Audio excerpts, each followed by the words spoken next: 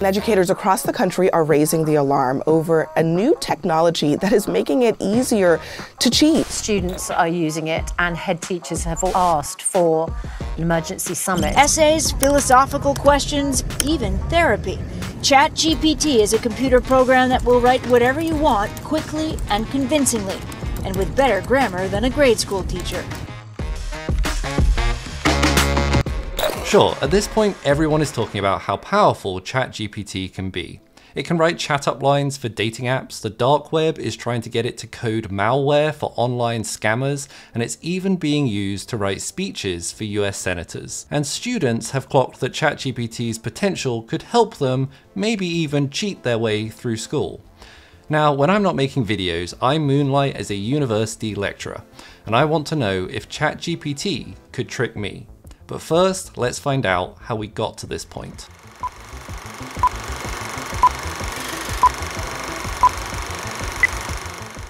It's 1951 at the University of Manchester in the UK. Christopher Strachey, under the watchful gaze of Alan Turing, just hit enter, or whatever the equivalent the Ferranti Mark I had, on the first artificial intelligence program capable of playing a game of checkers. To which Alan Turing responded, "Great, now prove it isn't sentient." A year earlier, Alan Turing had published Computing, Machinery and Intelligence, in which he proposes the imitation game, a test of a machine's ability to exhibit intelligent behavior equivalent to or indistinguishable from that of a human. This will later become known as the Turing test. Obviously, that initial code was reasonably rudimentary. It would take another decade before US programmer Arthur Samuel would improve on Strachey's initial code so it could beat a former checkers champion, and longer than 30 years more before IBM's Deep Blue could best the then world-class chess champion Garry Kasparov. But forget board games, the Turing test was meant for a human evaluator to judge the natural language conversation between a human and a machine designed to generate human-like responses. We are now, with AI tools like ChatGPT that are much more powerful, increasingly close for the very first time to a machine intelligence becoming indistinguishable from human intelligence. Developers OpenAI unleashed ChatGPT on the internet on November 30th, 2022. By the following Wednesday, more than 1 million people had tested the AI's tool's potential. It is a language-based model which can synthesize an almost natural conversation, responding to questions and requests, learning and improving as it goes. For example, if I ask it to create a description for this YouTube channel and input some relevant information to help it along that process, it will deliver a pretty good response. It currently thinks I'm a medical doctor, but I can help it to fine-tune its work, and it even owns up to its mistakes. For the time being, ChatGPT can't pull new information from the internet. Instead, it relies on previous interactions and a vast dataset of textbooks, websites, and articles. But that repository is restricted to information up until 2021, so it has some limitations.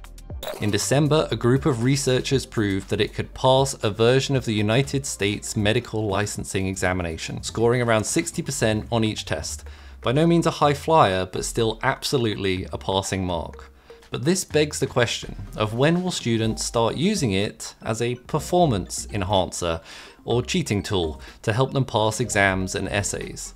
Now, none of my students that I've caught at least have used ChatGPT, but I've sat in already on 2 disciplinary board meetings to decide the fates of less studious students.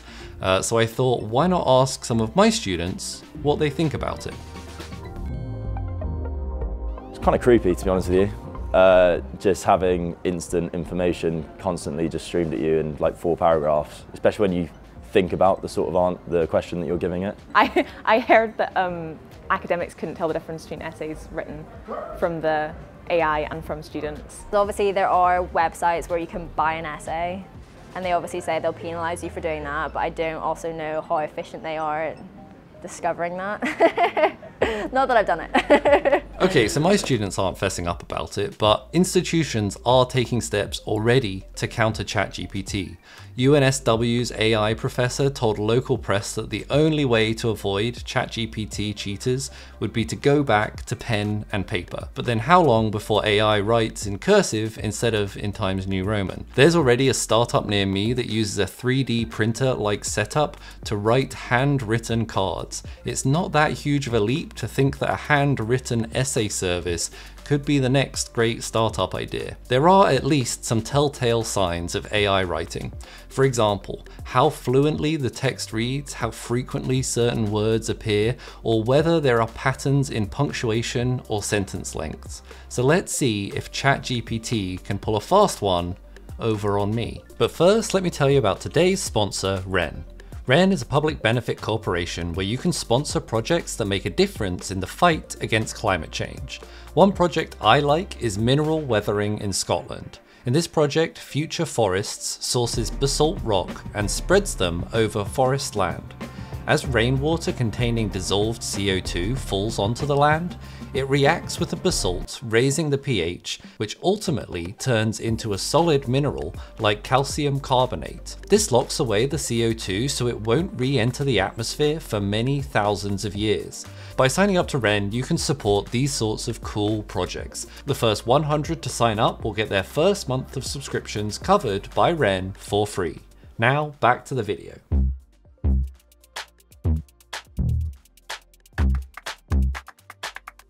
So here's a test I devised. I asked students to prepare 2 written pieces, which I have in front of me. Both are explanations of wave-particle duality. ChatGPT wrote one, and a student wrote the other. My job is to see if I can tell the difference between the two. Read along with me and see if you can spot which one is generated by an AI. Explanation A. Wave-particle duality is the ability of particles such as atoms, photons, and electrons to behave under some conditions like waves and others like particles. The objects we call particles are actually neither waves nor particles, but something else that the human mind is not capable of visualizing. Wave-particle duality has been observed in many experiments and is described by the mathematical laws of quantum mechanics. The classical proof that particles have wave properties is the two-slit interference experiment. In this experiment, a barrier is set up with 2 slits cut in it so that particles shot towards the barrier might pass through either slit. Explanation B. Wave-particle duality refers to the concept in quantum mechanics that a particle can exhibit both wave-like and particle-like behavior. This idea is described by the wave-particle duality theory, which states that particles, such as electrons and photons, can act as a wave or a particle depending on how they are observed or measured. In some experiments, particles exhibit behavior consistent with waves, such as diffraction and interference. In other experiments, particles exhibit behavior consistent with individual objects, such as the detection of a single photon at a specific location. This dual behavior is a fundamental aspect of quantum mechanics and is a key feature of the theory that sets apart from classical physics. First honest reaction, I have literally no idea. I think explanation A maybe used some shorter words potentially, where things like particle shot towards the barrier felt a bit more colloquial than maybe explanation B. Explanation B potentially repeated itself a couple of times, so this kind of first sentence and the second sentence feel basically like it's telling me the same thing twice, which apparently AIs like to do. But I also think the final sentence is quite an elegant kind of summary, I suppose, of the whole idea, and almost has quite a nice narrative arc to the piece. So it feels like explanation B maybe is the better writing, explanation A maybe is the worse writing. Both of them are broadly correct. I don't see anything wrong with the physics. Explanation A also uses an example of a particular experiment, the double slit experiment, but it calls it the 2-slit experiment, interference experiment, which maybe isn't what most people would call it, and I think an AI would know that. I think explanation A is written by a human being, explanation B, because it is too good and too accurate, is written by the computer. And if I'm wrong, I apologize to the students. So, Earlier, my producer sent me an email with a do not open in the subject that has the answer inside. Let me open it up and find out.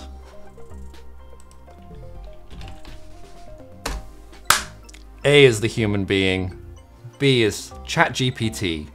I was right. Luckily, I will not always be responsible for catching AI usage. There are a number of systems already out there on the internet, like ChatGPT 0, which claims to spot AI-created text. And New Scientist, I think, released a report recently that OpenAI is actually working on some cryptographic watermarking to help tackle cheaters. But what if we viewed this AI less as a cheating tool and more as a learning tool, like a calculator, rather than a crutch? At the University of Pennsylvania, Associate Professor Ethan Mollock's entrepreneurship students are required to use ChatGPT in their learning. And I think that's a really interesting approach to changing a viewpoint of how can these new innovations be used in the classroom for good, not for evil. What if we view it at the end of the day as just a quicker way to search the internet? Quicker, potentially, than even Google. I asked ChatGPT if it was planning to replace Google search. It told me that currently it wasn't up to the job, mainly because it's limited to the info it already knows, and it can't index the internet, for the moment anyway. But ChatGPT is just one corner of OpenAI's artificial intelligence development, with speech detection, text-to-image generation, and the tech powering GPT available as an API used by companies like Duolingo. In any case, OpenAI announced in January 6th a further $10 billion investment from long-term partner Microsoft.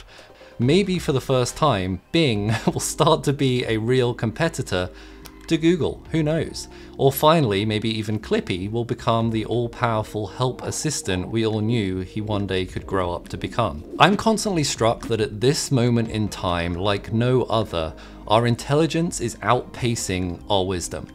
The things humanity has become capable of so far exceed our ability to understand their possibilities or their consequences. The future often feels like it's balancing precariously on a knife edge somewhere between utopia and apocalypse. But it's for this generation and all future generations to choose wisely how to treat these newfound capabilities. Thanks very much for watching.